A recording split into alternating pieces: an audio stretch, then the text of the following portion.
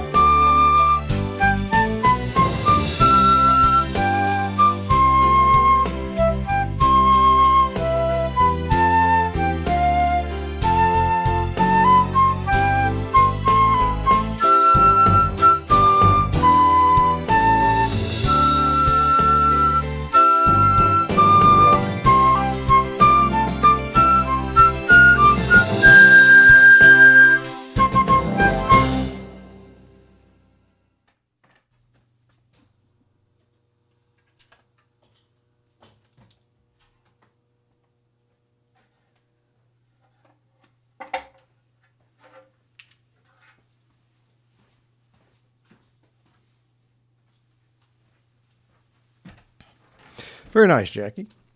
Well, good Sabbath, everyone. This past Monday, April the 8th, as you know, there was a total eclipse of the sun over parts of Mexico, the United States, and Canada. Now, Jackie and I traveled to Indiana to see this awesome sight. We saw the moon appear as a hole in the sky. We saw the bright corona extending out far beyond the sun itself. Unlike the eclipse in 2017, we saw solar prominences extending outward from the sun, as bright red dots, you might say. And we then suddenly heard crickets and birds making sounds as it got dark, and it turned cooler with a pleasant breeze. It was truly an awesome experience. However, there were things that people predicted for that day that we did not experience. The comet Pons-Brooks, otherwise known by some as the Devil Comet, was predicted to shine ominously in the sky during the eclipse as some type of warning. But the comet was not visible, at least not with the naked eye anyway. And what about the predicted alignment of the planets that was said to likely cause worldwide upheaval of the Earth in the form of earthquakes, erupting volcanoes, etc.? In fact, it was even suggested that the New Madrid Fault would see a devastating earthquake on that day. Well, as I looked at the eclipsed sun, I didn't notice any planets near the sun. Well, that surprised me a bit, since I knew that Jupiter and Saturn would be very bright and easily visible during the eclipse.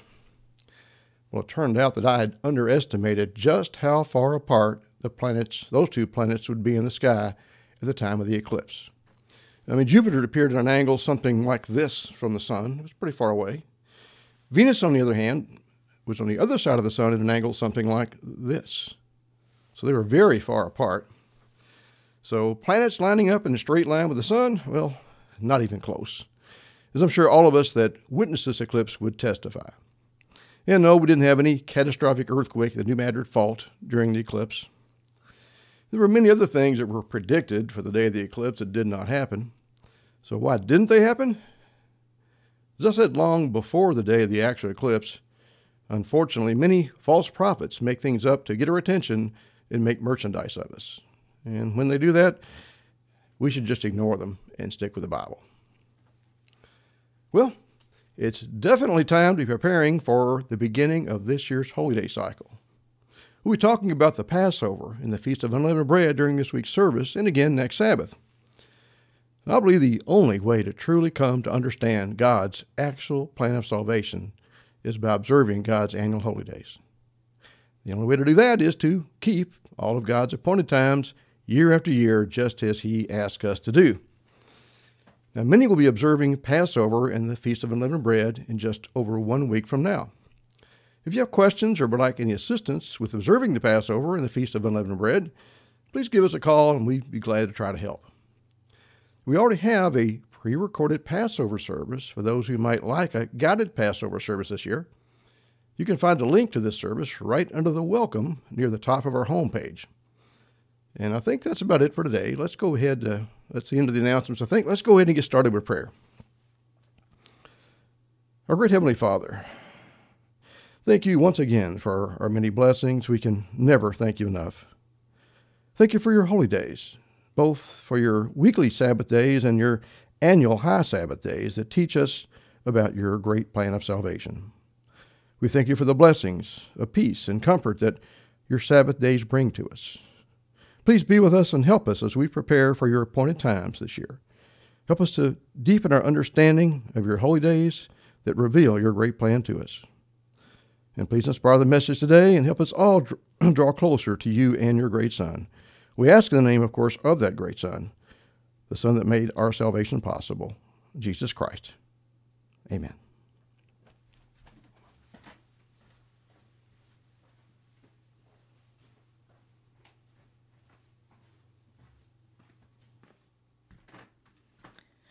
Our first hymn is on page 226, By This Shall All Men Know, by Russ Judson.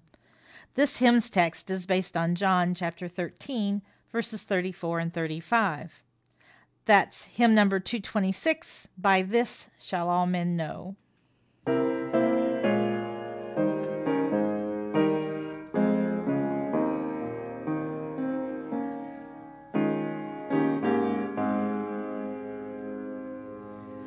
A new commandment I will give, to magnify the way to live. Love each other as you do, with the love I've given you.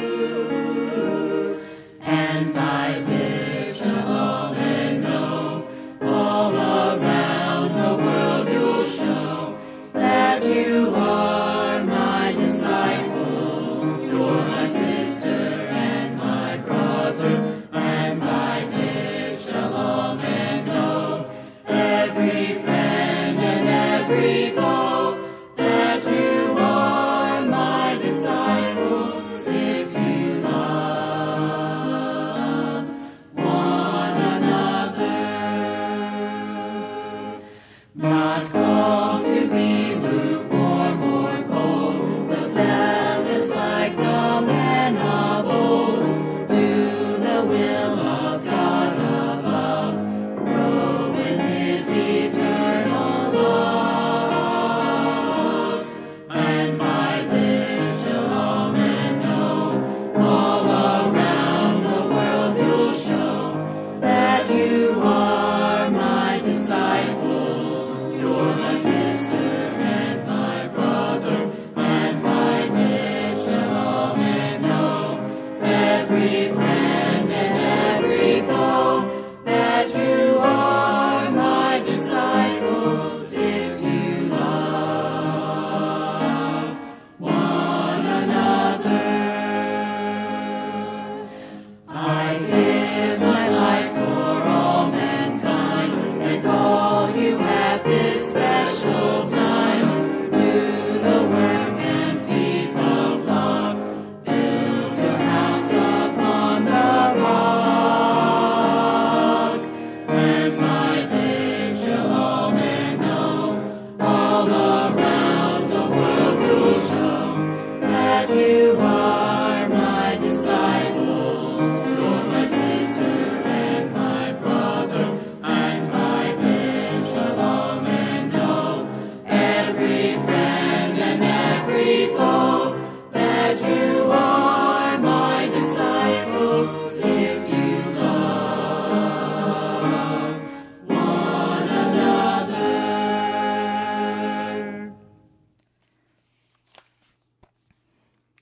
Our next hymn is on page 242, If I Have Not Charity, by Dwight Armstrong. This hymn text is based on 1 Corinthians chapter 13, better known as the love chapter. That's page 242, If I Have Not Charity.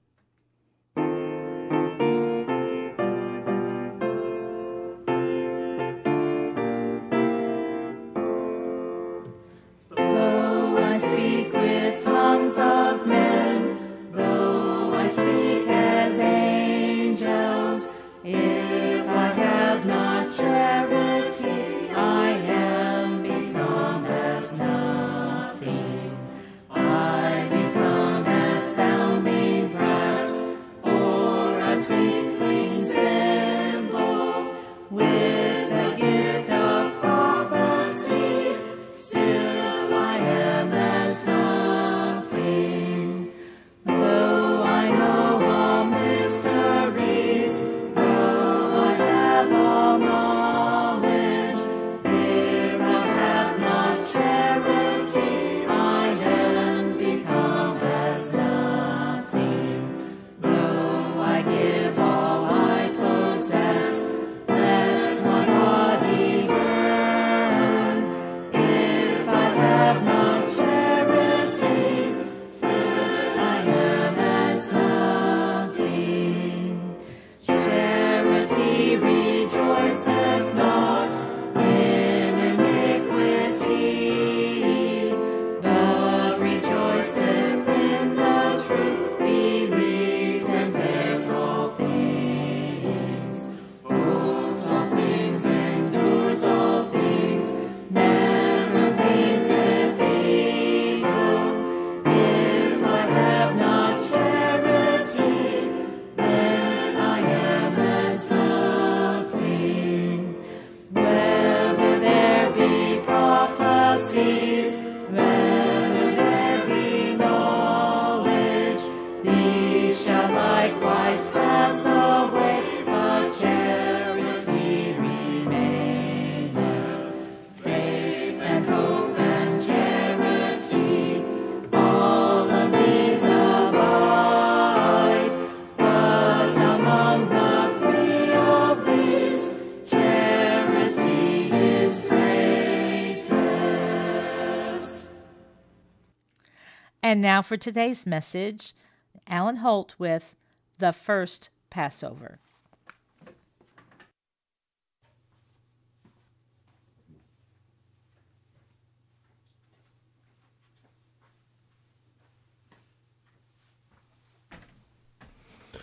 Again, welcome everyone.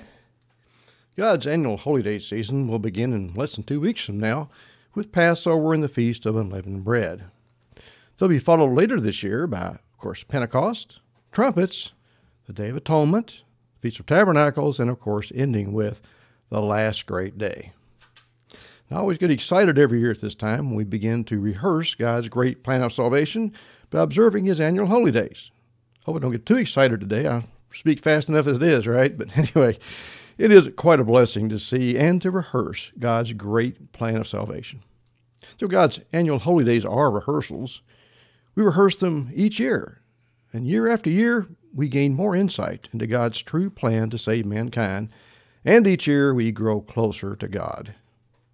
Since we have 2 weekly Sabbaths, including today before Passover, I thought I'd like to talk about the first Passover with the four-legged lambs today. Next Sabbath, we'll talk about how Jesus Christ became our Passover lamb. Let's get started. Let's go ahead and turn right away to Genesis chapter 37, if you would. Genesis chapter 37, verse 3. We're going to back up quite a bit to this story. I think most of us are familiar with the story of Jacob, aren't we? Later called Israel, and his 12 sons. Now, Jacob's son Joseph was hated by his 11 brothers. Did you know that? Now, why did his brothers hate him so much? Again, Genesis 37, verse 3. Now, Israel loved Joseph more than all his children because he was the son of his old age, and he made him a coat of many colors. Now, this was a special coat, and it demonstrated Israel's favoritism for Joseph, I'd say. Verse 4. And when his brethren saw that their father loved him more than all his brethren, they hated him, and could not speak peaceably unto him. So Joseph's brothers came to hate him so much that they could not even talk to him politely. At least not as some translations say. But things got even worse. Verse 5. And Joseph dreamed a dream, and he told it his brethren, and they hated him yet the more. And what was this dream that Joseph told to his brothers? The dream that caused them to hate Joseph even more. Let's see in verse 6. He said to them, Hear, I pray you, this dream which I have dreamed. So now he's going to tell them about the dream. Verse 7. For behold, we, now that's Joseph and his 11 brothers, behold, we were binding sheaves in the field, and lo, my sheaf arose, and it also stood upright. And behold, your sheaves stood round about, and made obeisance to my sheaf. The 11 sheaves representing Joseph's 11 brothers bowed down to Joseph's sheaf. Verse 8. And his brethren said to him, Shall you indeed reign over us? Or shall you indeed have dominion over us? And they hated him yet the more for his dreams and for his words. Well, actually, Joseph dreamed yet another dream in verse 9 that made things even worse, if that was possible by that time. But Joseph's brothers came to hate him so much that they eventually conspired to kill him. Drop down to verse 20. Verse 20, if you would. So here's what his brothers said. Genesis 37, verse 20. Come now, therefore, and let us slay him, and cast him into some pit, and we will say, Some evil beast has devoured him, and we shall see what will become of his dreams. So his brothers planned to put an end to Joseph and his dreams once and for all. It was actually Reuben that stopped them from actually killing Joseph. Thanks to Reuben. Verse 21. And Reuben, who was the oldest of the 12 brothers, by the way, and Reuben heard it, he delivered him out of their hands, and said, Let us not kill him. And Reuben said to them, Shed no blood, but cast him into this pit that is in the wilderness, and lay no hand on him, that he might rid him out of their hands to deliver him to his father again. So Reuben was hoping to get the other brothers just to throw Joseph into a pit and not actually kill him. Some translations of the Bible say the pit was actually a dry well, which looks to be the case. Now later, Reuben planned to rescue Joseph from that pit, since he wasn't dead then, or a well, and take him back to his father. Verse 24. And they took him and cast him into a pit, and the pit was empty, there was no water in it. Again, this was likely an empty well they threw him into. Now it just happened that a company of Ishmaelites came by, and these were merchants. Joseph's brothers then sold Joseph to the Ishmaelites for 20 pieces of silver. Turn over to Genesis 39, if you would. That's Genesis chapter 39, and we'll begin right there in verse 1, Genesis 39. Now, meanwhile, the brothers took Joseph's coat of many colors we talked about and dipped it in the blood of a goat. Then they showed the bloody coat to their father and suggested that Joseph had been eaten by wild beasts. Can you imagine that? How traumatic that was for Jacob or Israel. Anyway, he was very upset, no doubt. Let's get back to Joseph. We're looking at Joseph right now. Again, Genesis 39, verse 1.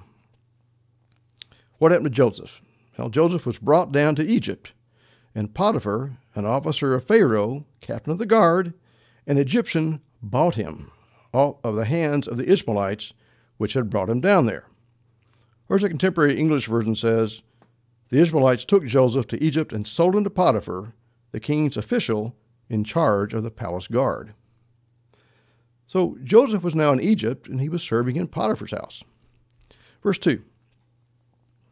And the Lord was with Joseph, and he was a prosperous man, and he was in the house of his master the Egyptian. And his master, that's Potiphar, saw that the Lord was with him, and that the Lord made all that he did to prosper in his hand. So Potiphar could see that God was with Joseph and was blessing all that Joseph did. I think that's obvious with some of us today. It's obvious that we can see that we're being blessed. People can see that. So verse 4. And Joseph found grace in his sight, and he served him, and he made him overseer over his house, and all that he had put it into his hand. So here we see that things are actually going very well for Joseph, at least until Potiphar's wife falsely accused him of making advances to her. And unfortunately for that false accusation, Joseph ended up in prison. And again, we're going through this pretty quick, but then Joseph's ability to interpret the Pharaoh's dreams got him out of prison. Now, actually, it was God who interpreted the dreams through Joseph, but they thought Joseph was responsible, probably. And after that, he went right back to what he was doing. And eventually, Joseph ended up with a very high position in Egypt, even much greater than what he was before when he was put into prison. He became second in command only to the Pharaoh. Wow, that's pretty good. But then the famine came that fulfilled the Pharaoh's dream that Joseph had interpreted. Now Jacob sent all his sons except Benjamin, his youngest. He sent all his sons to Egypt to purchase grain during the famine. They had grain. They saved up for it, remember? Turn to Genesis 46, verse 5, if you would. That's Genesis 46, verse 5. Now Joseph recognized his brothers when they arrived in Egypt, but they didn't recognize him. And Joseph then accused them of being spies and kept Simeon until they returned with Benjamin. He wanted them all there. So the brothers took the grain back to Jacob, but then the grain eventually ran out. So what happened then? Let's look at Genesis 46, verse 5. And Jacob rose up from Beersheba, and the sons of Israel carried Jacob their father, and their little ones, and their wives, and the wagons which Pharaoh had sent to carry them. They took their cattle and their goods, which they had gotten in the land of Canaan, and came into Egypt, Jacob and all his seed with him, his sons and his sons' sons with them, his daughters and his sons' daughters, and all his seed brought he with him into Egypt. So due to the famine, Jacob, Joseph's other brothers, and their families came to live in Egypt, Goshen to be specific. Let's turn next over to Exodus. Very beginning, Exodus chapter 1, verse 1, the beginning of Exodus. Now, I know I've skipped a lot here, but time has passed, and Joseph and all his brothers eventually died. That happens, of course. And when they did, well, things stopped going quite so well for the Israelites. Again, Exodus 1 and verse 1. Now, these are the names of the children of Israel which came into Egypt. Every man in his household came with Jacob: Reuben, Simeon, Levi, Judah, Issachar, Zebulun, and Benjamin, Dan and Naphtali, Gad and Asher. And of course, Joseph was already in Egypt, making up the 12 sons of Jacob. Verse 5. And all the souls that came out of the loins of Jacob were 70 souls, for Joseph was in Egypt already. And Joseph died, and all his brethren and all that generation. And the children of Israel were fruitful, and increased abundantly, and multiplied, and waxed exceedingly mighty, and the land was filled with them. Now there arose up a new king over Egypt, which knew not Joseph. Joseph was quickly forgotten, apparently. Verse 9. And he said to his people, Behold, the people of the children of Israel are more and mightier than we. Come on, let us deal wisely with them, lest they multiply, and it come to pass that when there falls out any war, they join also unto our enemies, and fight against us, and so get them up out of the land. Therefore they did set over them taskmasters, to afflict them with their burdens. And they built for Pharaoh treasure cities, Pithom and Ramses. So here we see the Israelites were made slaves to the Egyptian rulers. Let's see what else happens. Verse 12. But the more they afflicted them, the more they multiplied and grew. And they were grieved because of the children of Israel. And the Egyptians made the children of Israel to serve with rigor. And they made their lives bitter with hard bondage, in mortar and in brick, and in all manner of service in the field. All their service wherein they made them serve was with rigor, or some translations say cruelty. At any rate, the Israelites became enslaved to the Egyptians. Verse 15. And the king of Egypt spoke to the Hebrew midwives, of which the name of the one was Shiphrah, and the name of the other Puah. And he said, when you do the office of a midwife to the Hebrew women, and see them upon their stools, if it be a son, then you shall kill him. But if it be a daughter, then she shall live. So the boys that were born of the Hebrews were to be killed. But did the midwives do as they were commanded? Did they kill all the firstborn males? Let's see, verse 17. But the midwives feared God, and did not, as the king of Egypt commanded them, but saved the men children alive. And the king of Egypt called for the midwives, and said to them, Why have you done this thing, and have saved the men children alive? Well, they were obviously defying this order. So I'd say the midwives were probably in trouble, you'd think. But what excuse did they give to the king of Egypt why they weren't doing what he'd said? Verse 19. And the midwives said unto Pharaoh, Because the Hebrew women are not as the Egyptian women, for they are lively, and are delivered ere or before the midwives come into them. So they're saying, well, hey, the Hebrew women were giving birth to their babies so quick that the midwives couldn't arrive. Apparently, I guess labor wasn't very long. They just had babies quickly. Verse 20. Therefore God dwelt well with the midwives, and the people multiplied and waxed very mighty. So the Pharaoh still had a problem. Verse 21. And it came to pass, because the midwives feared God, that he made them houses. So God's rewarding them. But not necessarily the Pharaoh. Verse 22. And the Pharaoh charged all his people, saying, Every son that is born you shall cast into the river, and every daughter you shall save alive.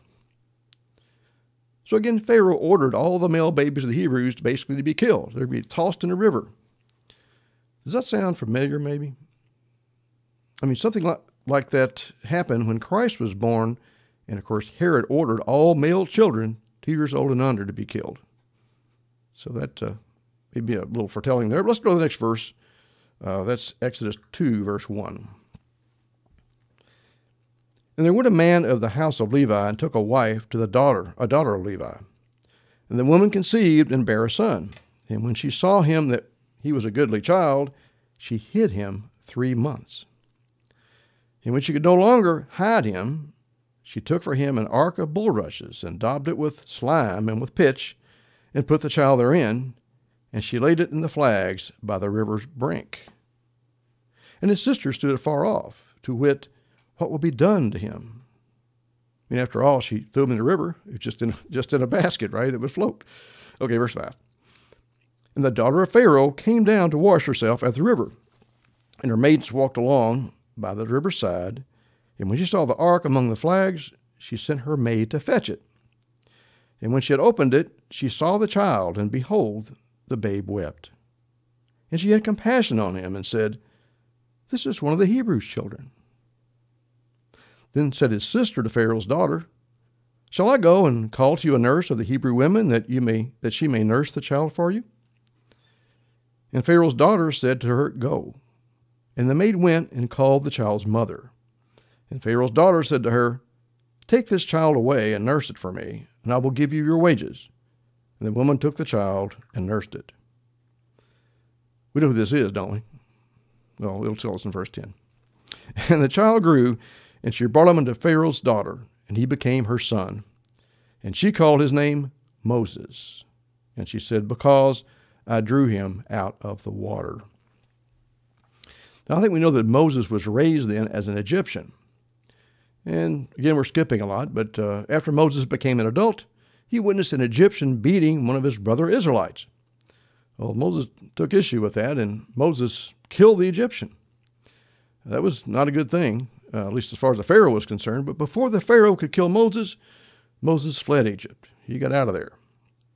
And later we know that Moses helped 7 daughters of Jethro, the priest of Midian, to water their sheep.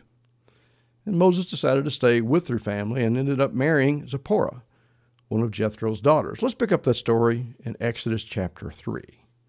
That's Exodus chapter 3 and verse 1. Just one chapter over from where we are now. Exodus chapter 3, verse 1. Did any of us watch the movie The Ten Commandments? Cecil B. DeMille? Yeah. Well, personally, I think it does a very nice job of telling the story of Moses and that first Passover. But of course, there were a few deviations from what our Bibles actually say, and of course, there were a few Hollywood embellishments, but overall, considering everything, I thought it was very well done. Exodus 3, verse 1. Now Moses kept the flock of Jethro, his father-in-law, the priest of Midian, and he led the flock to the backside of the desert, and came to the mountain of God, even to Horeb. And the angel of the Lord appeared to him in a flame of fire out of the midst of a bush. And he looked, and behold, the bush burned with fire, and the bush was not consumed. So Moses noticed this bush that appeared to be burning, but didn't burn itself out. It just kept on burning. Now, if I was there, I think I would have probably wondered how this bush caught on fire in the first place. And that would be odd to me, but the fact that it didn't seem to actually burn up, well, that would get someone's attention, I'm sure, like it did Moses. Verse 3. Then Moses said, I will now turn aside and see this great sight, while the bush is not burnt. And when the Lord saw that he turned aside to see, God called to him out of the midst of the bush and said, Moses, Moses. And he said, Here I am. And he said, Draw not near here. Put off your shoes from off your feet, for the place whereon you stand is holy ground. Moreover, he said, I am the God of your father, the God of Abraham, the God of Isaac, and the God of Jacob. And Moses hid his face, for he was afraid to look upon God. And the Lord said, I have surely seen the affliction of my people which are in Egypt, and have heard their cry by reason of their taskmasters, for I know their sorrows. Brought to verse 10. Come now, therefore, and I will send you unto Pharaoh, that you may bring forth my people, the children of Israel, out of Egypt. So God sent Moses to Pharaoh to bring the Israelites out of Egypt. Let's drop on down to verse 18, if you would now. We'll skip a little bit through here. Verse 18. And they shall hearken to your voice, and you shall come, you and the elders of Israel, unto the king of Egypt, and you shall say to him, The Lord God of the Hebrews has met with us, and now let us go, we beseech you, 3 days' journey into the wilderness, that we may sacrifice to the Lord our God. And I am sure that the king of Egypt will not let you go, no, not by a mighty hand. Verse 20. And I will stretch out my hand, and smite Egypt with all my wonders, which I will do in the midst thereof, and after that he will let you go. Well, God told Moses he would perform many wonders, you might say. But in fact, we know these wonders became plagues on the Egyptians. In fact, Egypt suffered 10 plagues. Now, at first, the Israelites suffered these plagues right alongside the Egyptians. They all were suffering these plagues. They suffered as the Nile turned to blood. And then came the plagues of frogs and then of lice. But then there came a clear division between Egypt and God's people, the Israelites. In verse 21, I won't read it, it's right there. In verse 21, we see a plague of flies. But at this point, the Israelites were no longer affected by the plagues that the Egyptians had to deal with. Notice verse 22. And I will sever in that day the land of Goshen, that's just where they lived, in which my people dwell, that no swarms of flies shall be there, to the end you may know that I am the Lord in the midst of the earth. And I will put a division between my people and your people. Tomorrow shall this sign be. So more plagues came. But now, God kept these plagues from his people. He didn't rapture them away or take them out of there. He protected them right there where they were. And they were a witness to what happened to the Egyptians, to the plagues that were upon the Egyptians. They were a witness, but they didn't experience them. God protected his people during these last plagues. Well, like the plagues that Egypt suffered due to their idolatry and refusal to obey God, one day in our future, our world will suffer plagues once again, in a time known as the Great Tribulation. And I believe, just like with the Egyptian plagues, God's people will live in the midst of these plagues as well. But turn to Psalm 91 with me, if you would. Psalm 91 and verse 1. Psalm 91 will begin in verse 1. But having said that, I also believe that at some point God will once again make a distinction between those who are and who are not his people. So again, at the beginning of the plagues that were upon Egypt, the Israelites suffered right along with them. But it didn't last long. Psalm 91, verse 1. He that dwells in the secret place of the Most High shall abide under the shadow of the Almighty.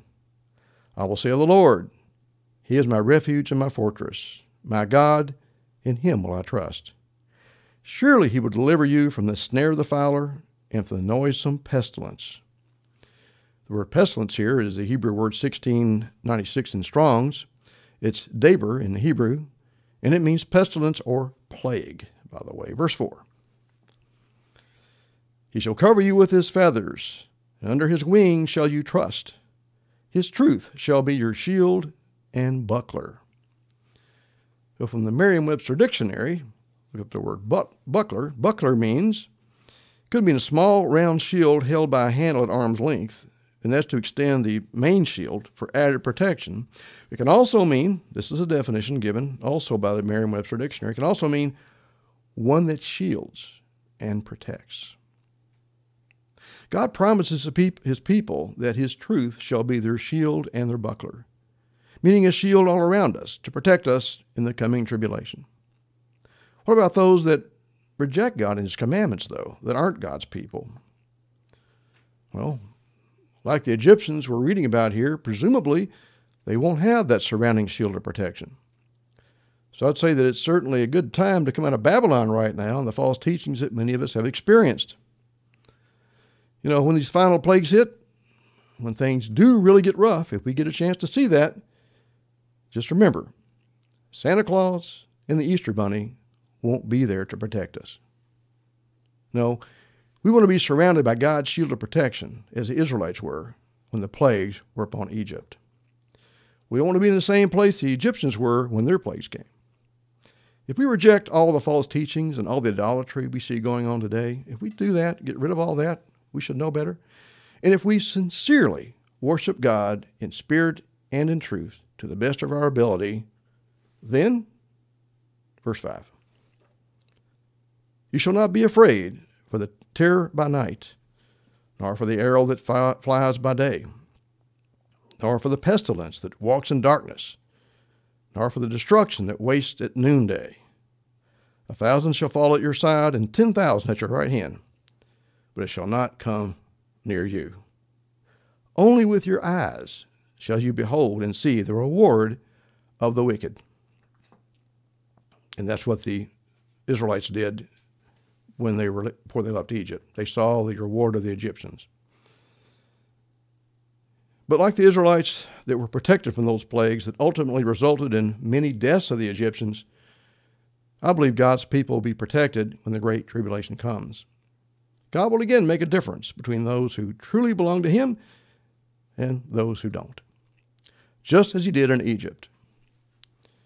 And I would say that right now, the way things are going on in the world, well, now might be a particularly good time to draw closer to God and to separate ourselves from the idolatry of today's world. So let's pay close attention to these next few verses, if you would. Verse 9.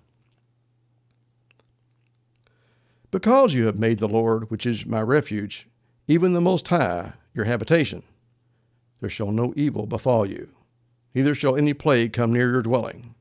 For He shall give His angels charge over you to keep you in all your ways. There will come a time when the earth will be struck with plagues and destruction, but I believe God's people will find refuge in Him. But let's go back to the ancient Egyptians. Let's go back. Let's see how God protected or saved those Israelites in Egypt who had death staring them right there in the face. Turn to Exodus 11, if you would, 11 verse 4. Exodus 11 verse 4.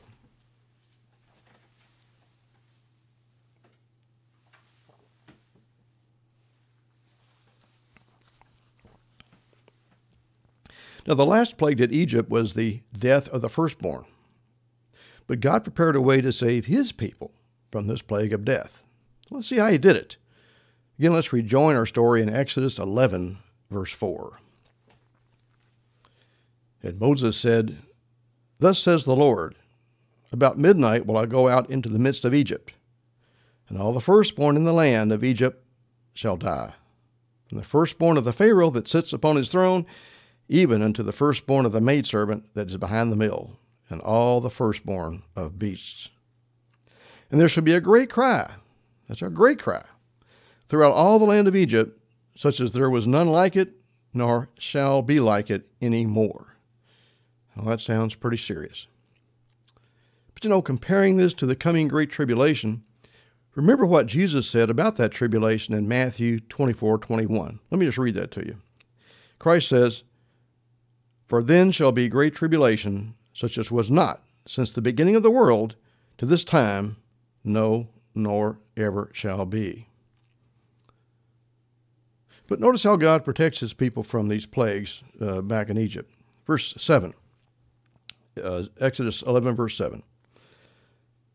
"But against any of the children of Israel shall not a dog move his tongue against man or beast, that you may know how that the Lord does put a difference between the Egyptians and Israel."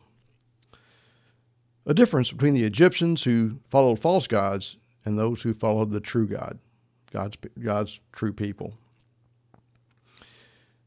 For the last plague, death was to come to all the firstborn of Egypt, but the children of Israel were excluded. Death was going to pass over them that night. Turn over to Exodus 12, verse 1 next, if you would. That's Exodus chapter 12, verse 1. Now here we'll see how God saved his people then. How the sacrifice of innocent lambs allowed the Israelites to live that night when the angel of death arrived in Egypt. Again, Exodus 12, verse 3. "Speak you unto the congregation of Israel, saying, In the 10th day of this month they shall take to them every man a lamb, according to the house of their fathers, a lamb for a house." So the Israelites were to select a lamb on the 10th day of the month, first month of the year. Verse 4. "If the household be too little for the lamb, let him and his neighbor next unto his house take it, according to the number of the souls. Every man according to his eating shall make your count for the lamb." Okay. But now this couldn't be just any lamb.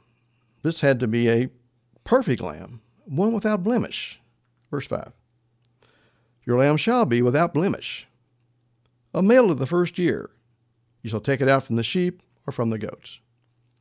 Well, this also had to be a young male lamb. Verse 6.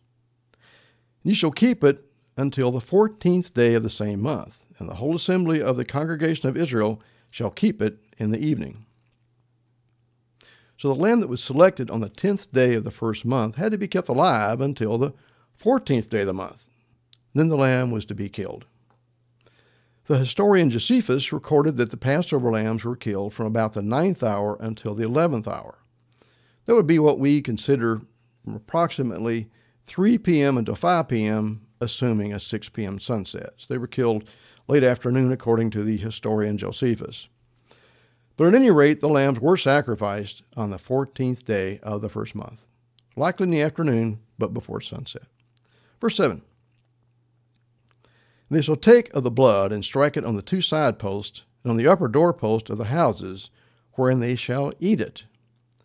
And they shall eat the flesh in that night." Well, that's important. Now, if the lambs were killed on the afternoon of the 14th, then if they were eaten that night would actually begin the next day on God's calendar. What day would that be? Killed on the 14th, night comes, new day, 15th day of the first month, right?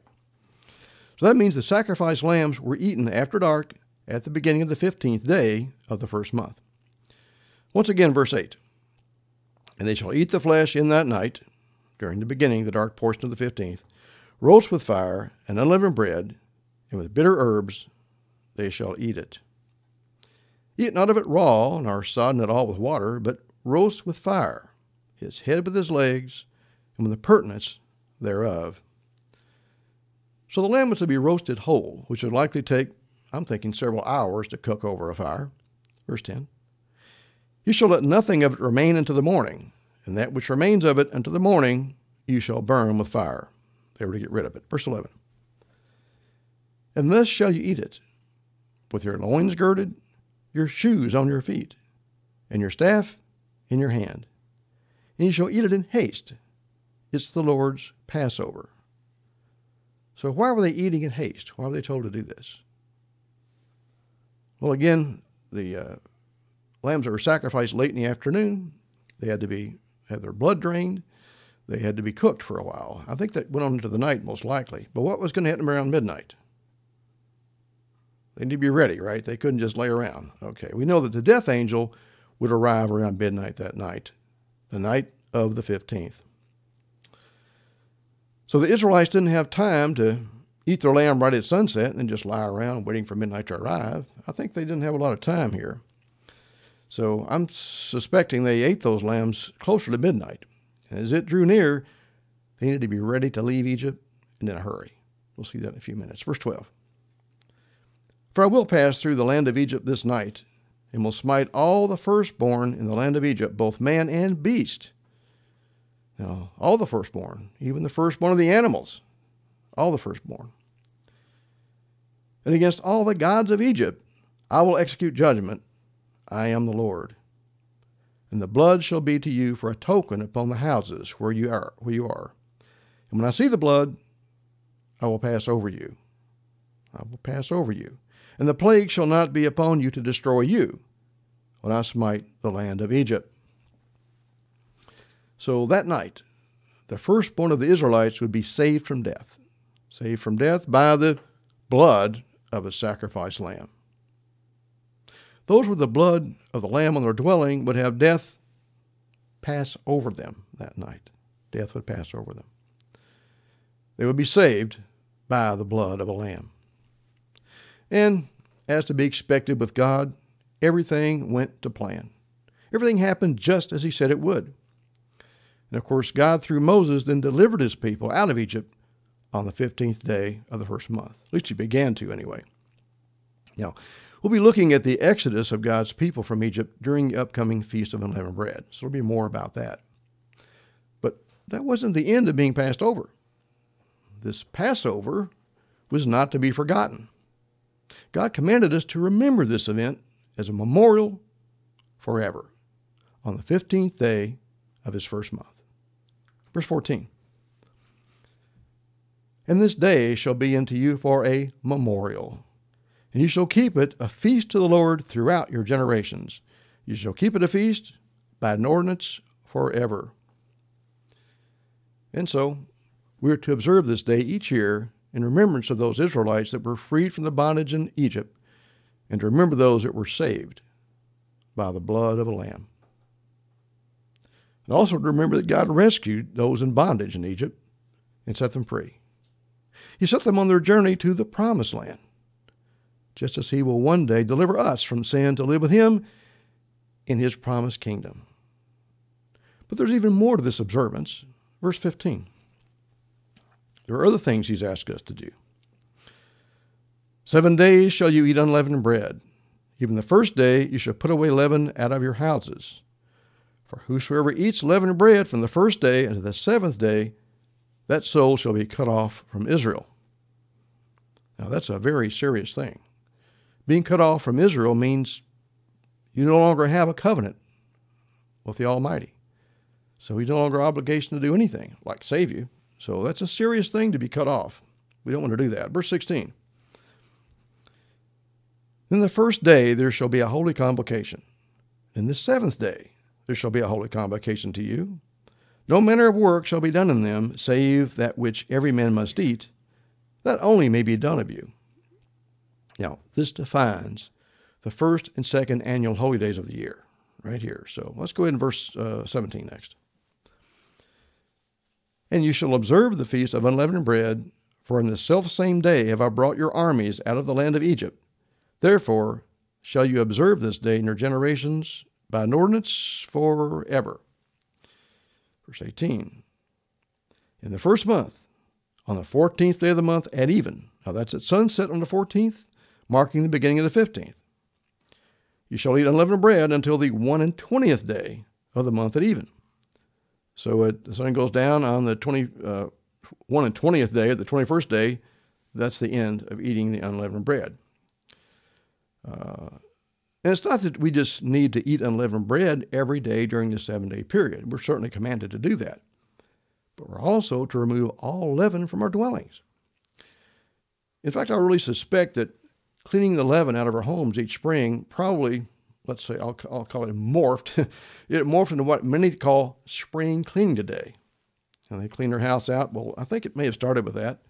Although no one really seems to know where the tradition of spring cleaning actually came from. Although I kind of suspect I might. But verse 19. Let's continue here. 7 days shall there be no leaven found in your houses. Okay, that's pretty plain. Now, houses here is the Hebrew word bayith. It doesn't necessarily mean just the physical structure of a house.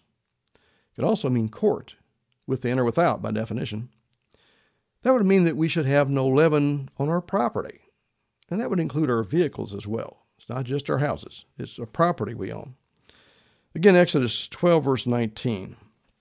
7 days shall there be no leaven found in your houses. For whoever eats that which is leavened, even that soul shall be cut off from the congregation of Israel, whether he be a stranger or born in the land. As I said, being cut off from Israel is a very serious thing. Our very salvation could be affected by that. Verse 20. You shall eat nothing leavened, and all your habitations shall you eat unleavened bread. Drop down to verse 24, if you would.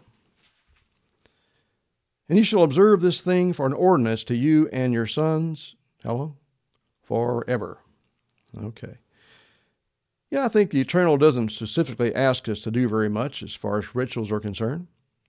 He does ask us to rid our dwellings of leaven for this 1 week and to eat unleavened bread each day during this period. And we'll talk more about why that might be next Sabbath. We know that unleavened bread is called the bread of affliction in Deuteronomy 16:3. When the Israelites left Egypt in haste, they had no time to let the dough rise, so they ate unleavened bread. At any rate, we're to remove the leaven from our dwellings and eat unleavened bread for 7 straight days to remind us of how the Israelites left Egypt. Verse 25. It shall come to pass, when you come to the land which the Lord will give you, according as he has promised, that you shall keep this service. It shall come to pass, when your children shall say to you, what mean you by this service? That you shall say, it is the sacrifice of the Lord's Passover, who passed over the houses of the children of Israel in Egypt when he smote the Egyptians and delivered our houses. And the people bowed the head and worshipped. And of course, our children will never ask us about the Lord's Passover if we never observe it, right? So, difficult to do. So, on the night of the 15th, death struck the firstborn of the Egyptians, but not one of the firstborn of the Israelites died. Rather, they were passed over by the death angel, saved by the blood of the Lamb. And then they left the bondage of Egypt and headed out for the promised land. Drop way down to verse 46 as we wind this up. Verse 46. Here I'd like to point out that no bones of the Passover lamb to be broken. You may wonder why that's so important, but this foreshadowed the coming of Jesus Christ, our Passover lamb. In fact, prophecy in Psalm 34:20 tells us regarding Jesus Christ, he keeps all his bones, not one of them is broken. And we'll see that's the case next week. Verse 46. In one house shall it be eaten. You shall not carry forth aught of the flesh abroad out of the house, neither shall you break a bone thereof. Again, fulfilling prophecy. And the congregation of Israel shall keep it, meaning the Passover. And again, the Israelites were not to break any of the bones of those 4-legged lambs.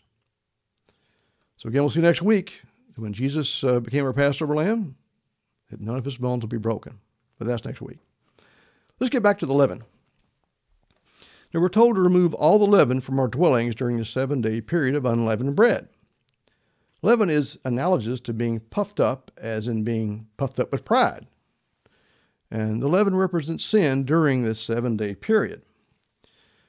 Now, I know we all try really hard to eliminate the leaven from our homes, just like we try to eliminate the sin in our lives. But those of us that have done this a while, or maybe some that haven't, maybe some that are newer at it, what often happens after we think we removed all the leaven from our homes? We've checked everything, right? We under the couch, everywhere. What almost, not always, but often happens, well, often we find some later that was hidden. Something that we missed. We thought we had it all, but we missed something. And much like the sin we think we may have eliminated from our lives, like the leaven, we might just find some sin left in us after we think we've eliminated it. So both the leaven in this exercise and our sins are very difficult to completely eliminate. And more on that shortly. So what is leaven? What are we supposed to remove from our homes? Well, that's a good question. Well, my understanding is that leaven is practically anything that is added to flour or dough that can cause it to puff up. Leaven can be biological, like yeast, physical, like beaten egg whites, or chemical, such as baking soda, because all these agents can puff up bread.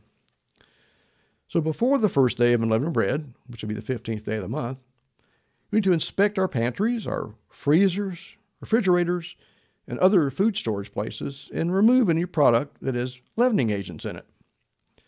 We need to check the labels of these types of products carefully. Some things people often miss, I understand, are things like self-rising flour, chow mein noodles, wheat thins, and some other flat crackers that have baking soda in them. There are some things that have baking soda in them. There are some things that have baking soda. Okay, excuse me one second. Try it again. There are some things that have baking soda in them that I personally believe we can actually keep. I'm talking about things like toothpaste, deodorant, pet food, perhaps baking soda used to deodorize our refrigerators or to treat water for hot tubs or pools. Now, these are not intended to be food for us, and they won't continue to puffing anything up like bread. And that's my understanding anyway. But as always, we should be convicted to do whatever we believe God directs us to do. Now, we still have just over a week to get the leaven removed from our homes. And don't forget about our vehicles, too. They might also contain leaven, especially if we eat in our vehicles. I know many of us do in our busy lives. You might be saying, but we know we can never get sin completely out of our lives. And Paul told us that all sin and come short of the glory of God. But that should never keep us from doing the very best we can to eliminate as much sin as possible. Otherwise, how do we grow to be more like Christ? So what about the leaven in our homes that represents sin during the Feast of Unleavened Bread?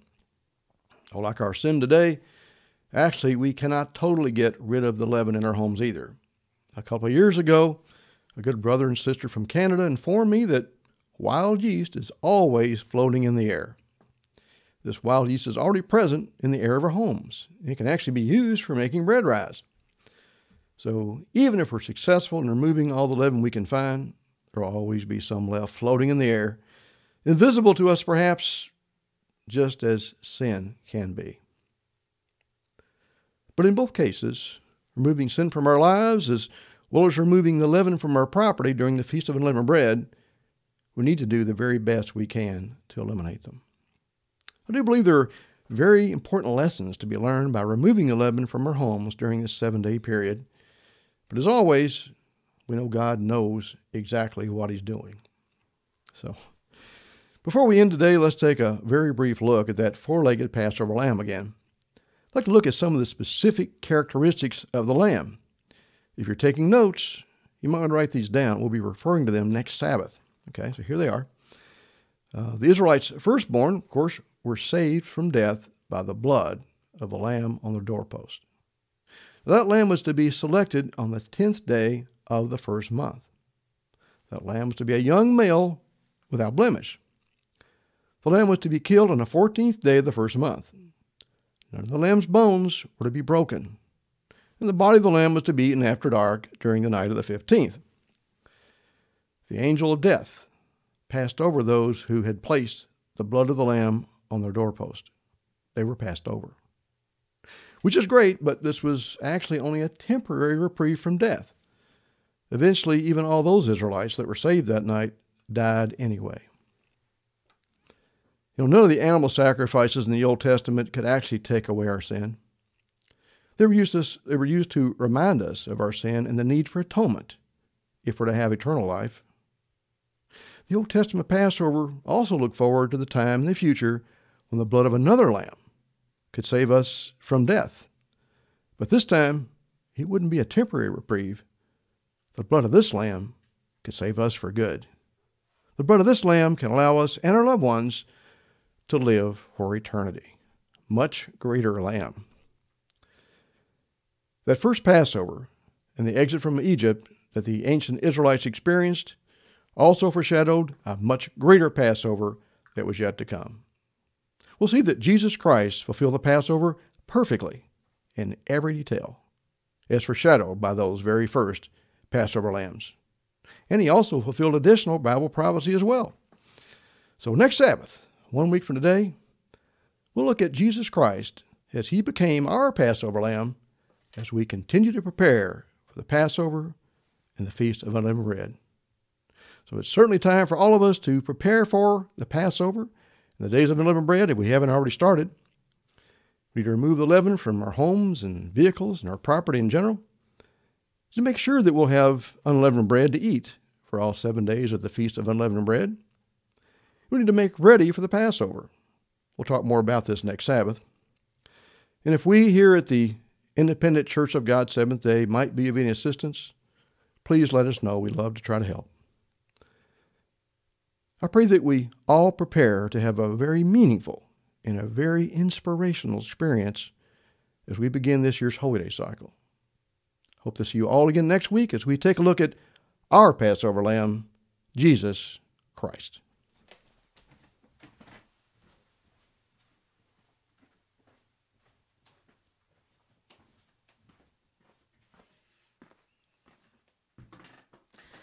For our closing hymn, we will sing page 246, Ambassadors for Christ, by Ross Jetsam. After we sing, Alan will come offer our closing prayer. That's page 246, Ambassadors for Christ.